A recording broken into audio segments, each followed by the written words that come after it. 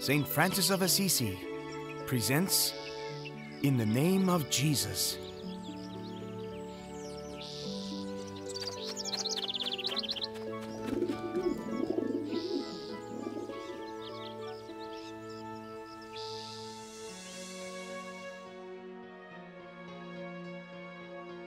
I believe it's time to ring the bell, Brother Bernard. Yes.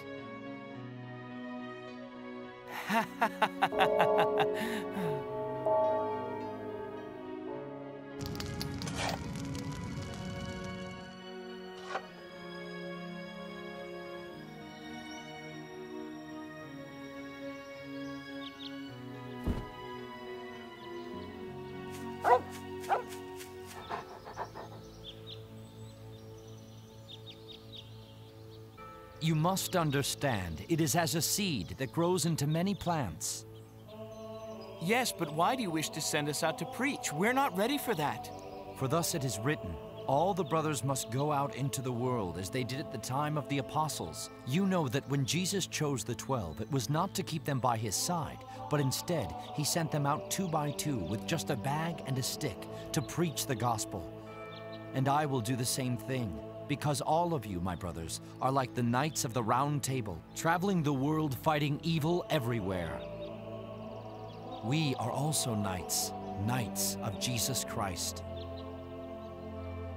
Yes, Julian, tell me what is in your heart. But how can I speak about the Word of God? I'm just an ignorant man who has sinned. Yes, of course. Brother Julian, you are ignorant, but when you speak his words, all the words that come from your mouth will have come only from the Lord. Brother Bernard, you can start by giving us an example. Speak the word of God to us. How can a nobody like me speak about God, Brother Francis? I feel comfortable talking about my Father who is in heaven. And I could speak about his beloved Son, Jesus of Nazareth, the Messiah, and how he was obedient to the end.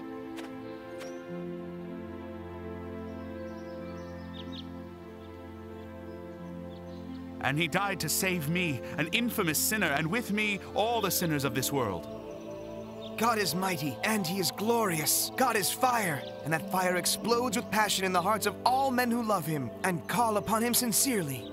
And he loves all mankind enough to save it from ruin. Lord Almighty, creator of the heavens and the earth, he has brought eternal salvation to the poor, lepers, abandoned children, all who ask for mercy. Splendid, Julian. See how easy? If you truly love God, you will see that he loves you too. Go then, and allow me to suggest one more thing. When you are hungry, do not show your despair. Always appear serene, because poverty and fasting should make you free and happy.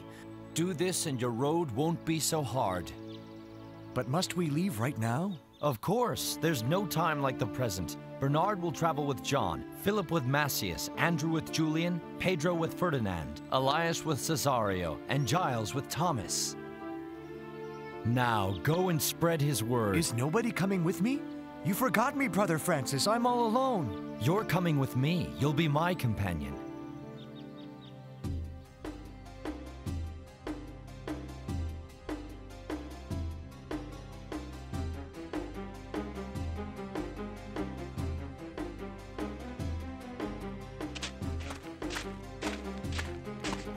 So thirsty.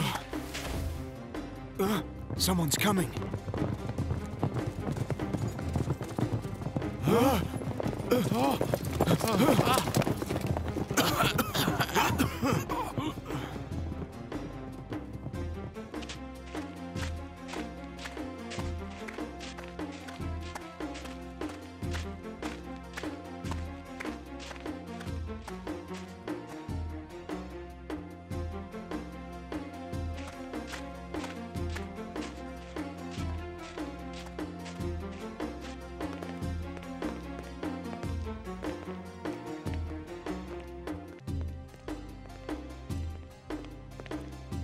Yes, brother? And how may I be of service to you?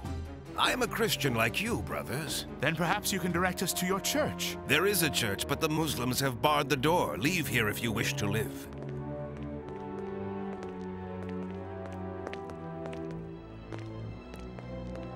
I don't understand. Why do you run away from us? Because Christians are forbidden in this city. If they do not leave here before the sun sets, then they are beheaded without question. Do you understand? But if we can't stay in the city, how will the Muslims be able to hear the words of Jesus? No, you don't understand. If you want to save the souls of these Muslims, it is necessary that you still have a head. But we have nowhere else to go. Follow me. I'll take you someplace where it's safe.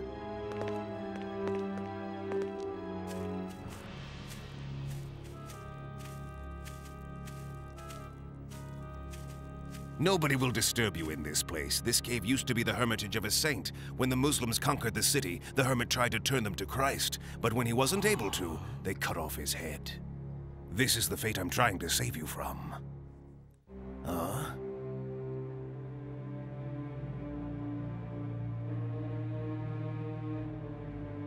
Now I must go. I have to get back to the city before they close the gates.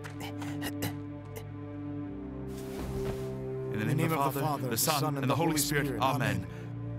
Glory to God Most High in the heavens and on earth, and peace and goodwill to all men everywhere. You bless us, O Lord. We give you thanks.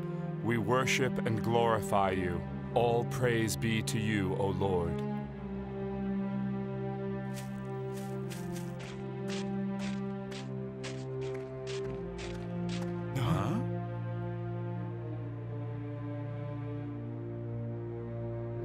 Look, Pedro, there are more coming, but who are they? Who are you? Why have you come to us? We are poor and we are Christians. The hermits who lived here before you always gave us something to eat. Unfortunately, this loaf of bread is all we have. I am sorry. Huh? There's still more people coming. Look! It's a caravan of Christian merchants. They pay the toll and go to Malaga. They will stop at the well outside the city walls. This is Providence.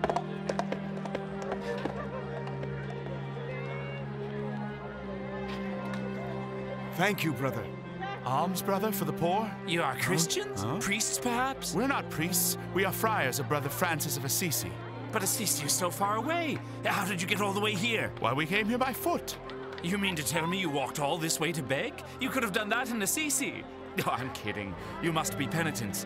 Well, considering the length of your trip, the least I can do is give you a piece of silver. No, brother, thank you. But money is of no use to us. We only accept food to give to the poor. But with the money I gave you, you could buy all the bread you want. No, brother. In order to buy food, we would have to enter the city, and if we do that, I'm sure they'll cut off our heads. I see you have a point. Thank you, brother. You're very generous.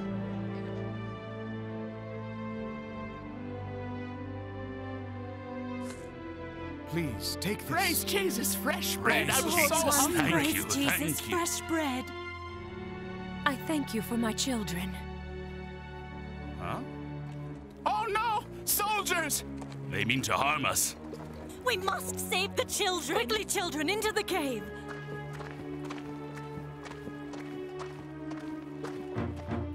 Just passing through?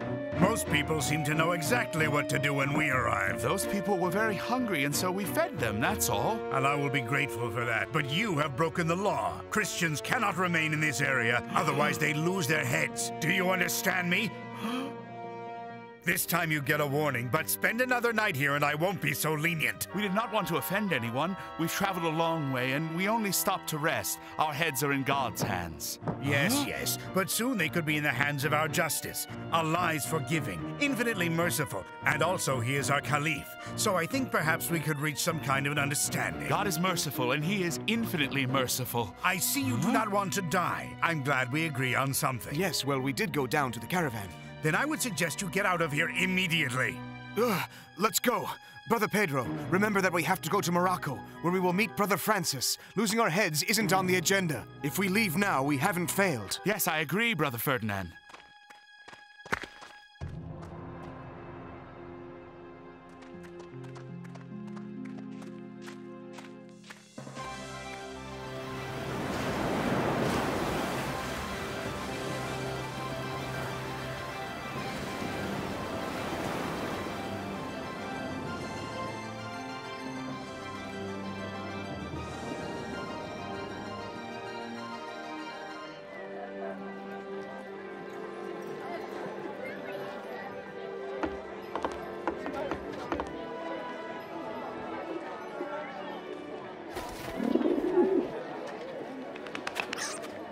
on, Ferdinand, let's go.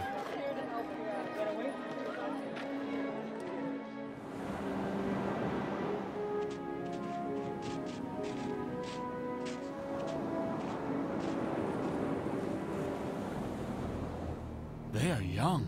And they look well fed. The chief will be pleased.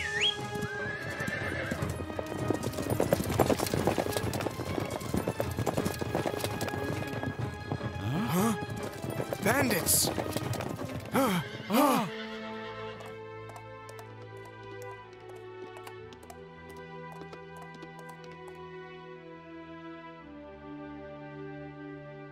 We'll see the light of the Lord and die as martyrs. It would be a great comfort, Pedro, but I hope that for now the Lord has not decided to call us to heaven just yet.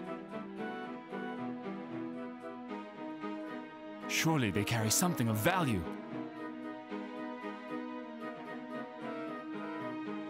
Huh? Oh.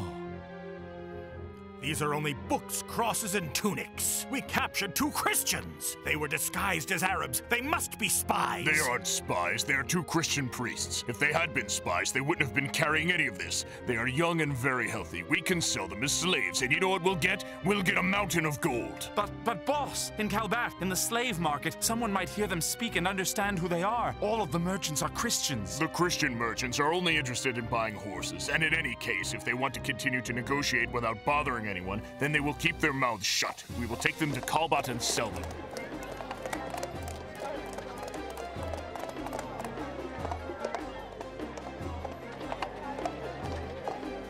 All right, next up on the block. Our next auction will be for this group of 5 men, docile and very robust. They were sailors on one of our ships, a holy vessel of Allah, praise be to his holy name. They have never received lashes, have always eaten well, and can speak our language. I will now start the bidding at 5 pieces of silver. Who will make a bid? My offer is for 6 pieces of silver. In that case, I will bid 7. I will pay 8. How about it then? Will you bid 9 or not? I can't go past 7. Then these slaves are mine. Bring me the next group. These next 2 are an incredible bargain. They have good muscles and are in perfect health. They have only one small flaw. They can read and speak Latin, Spanish, and Italian, but they do not know our language. For the 2, I will start the bidding at 1 piece of silver. 1 silver for 2 slaves. Who will make the first bid?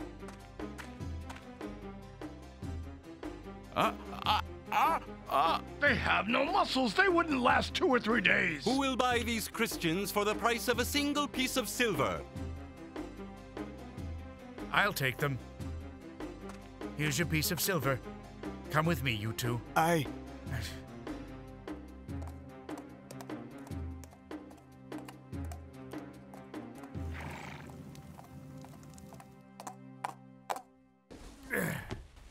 Welcome, brothers.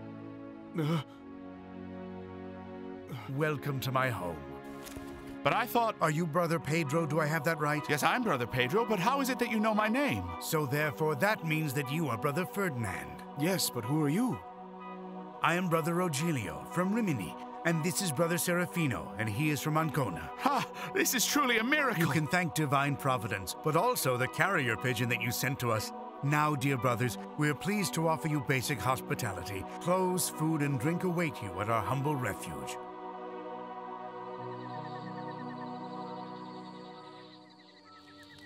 Hey, Peter, who's cooking at the Porzincola? Is it still Brother Ginepro? Yes, of course. He's still doing our cooking. Then you must be glad to travel. So you've had his cooking, but I'm sure you don't want to talk about Brother Ginepro. Just joking with you. Even brothers have to make room for levity. And is Francis still in Porzincola? Brother Francis is traveling as we are. He wanted to go to Puglia and find a boat that would bring him to Syria. He wished to go ashore there.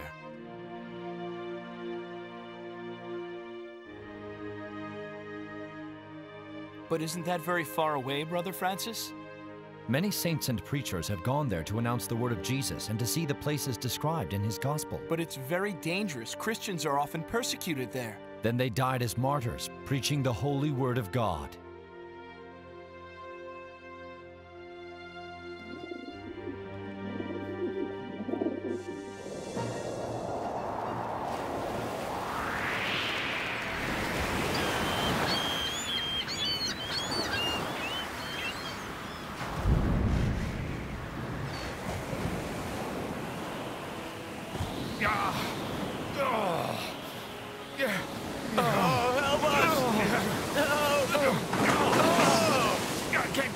us steady. We have to avoid those rocks. Come here, Captain. Hurry, we're going to run aground. Those fires! The coast is on the port side bow!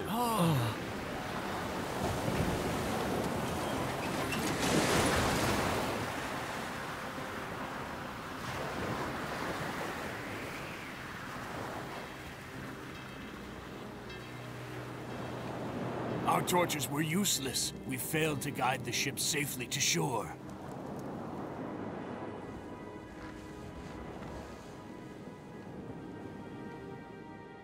The Lord of hosts allow our brothers to rest in peace. In the name of the Father, the Son, and the Holy Spirit. Amen. Come on. What a terrible thing to have happened. Give him this. Drink this broth, my brother. It will help to heal you. Thank you, and God bless you. Thank the Lord you are alive. And you should also thank the Lord God for the Venetian sailors that are here to monitor the island. I always thank God, but I also thank you. And if it pleases you, I also thank the Republic of Venice. Once the northern winds die down, our boat will set sail for Ancona. From there, if you wish, you may find a ship that will take you and your friars all the way to Palestine. Yes, we will do that. Thank you very much, brother.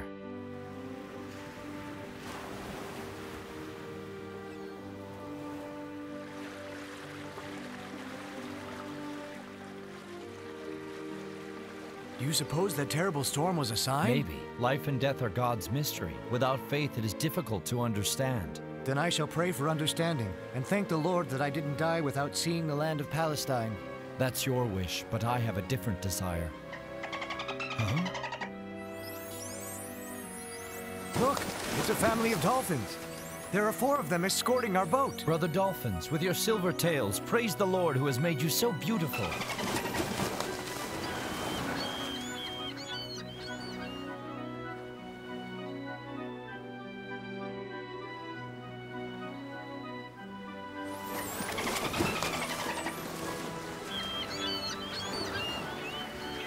There's the coast off the starboard bow. At this speed, we should reach Ancona before sunset.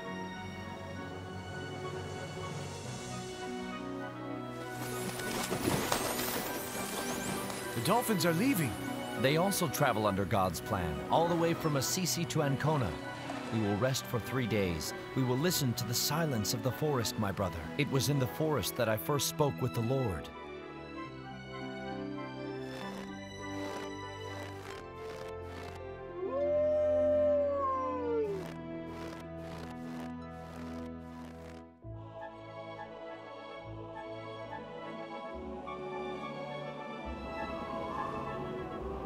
Brother Francis, you told me when we went on this trip that you were going to reveal something important to me. What were you talking about?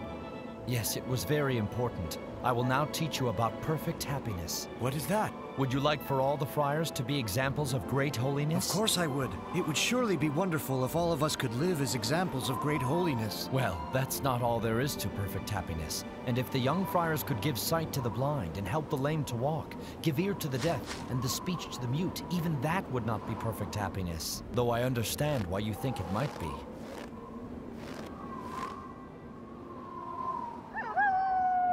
And if a young friar knew all men's languages and all his sciences and prophecy, and be able to foretell not only the future, but also the secrets of the human mind, that would still not be perfect happiness. Oh!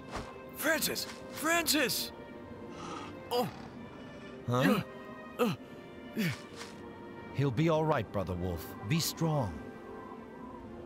On your feet, Brother Leo. It's time to move on. Yes, I'll get up, but please, Francis, tell me the secret of perfect happiness. If a monk could speak the language of the angels, knew the number of stars in the sky, and all the virtues of herbs, and all the treasure of earth were revealed to him, and he knew of all virtues, even that would not be perfect happiness. And even if the preaching of a friar converted all non-believers to have faith in Jesus Christ? No, Leo. Even if he converted everyone, even in that case, he would not have perfect happiness. So I ask you, on behalf of God, what is the secret of perfect happiness? I don't even see how it is possible to enjoy greater joy than in the examples you gave me. Tonight, when we come to the Porzincula, I will show you the secret of perfect happiness. Why do I have to wait? Why is it only there that I can see perfect happiness with my own eyes? You must have faith. Let's go.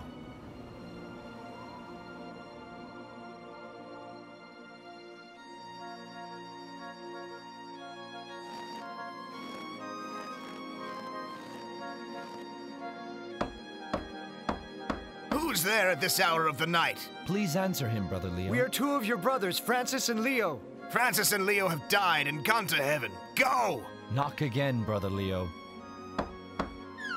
Get out of here, you thieves! Go, or have a taste of my discipline stick! Oh, no. He's new here and he doesn't know us.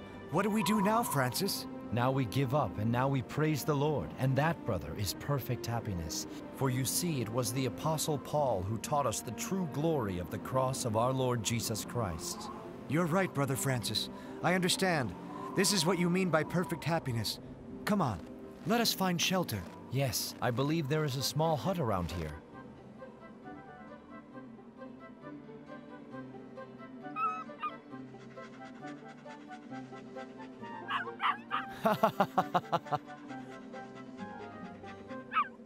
Look, this doorman will admit us. The welcome of this puppy is also perfect happiness, Francis.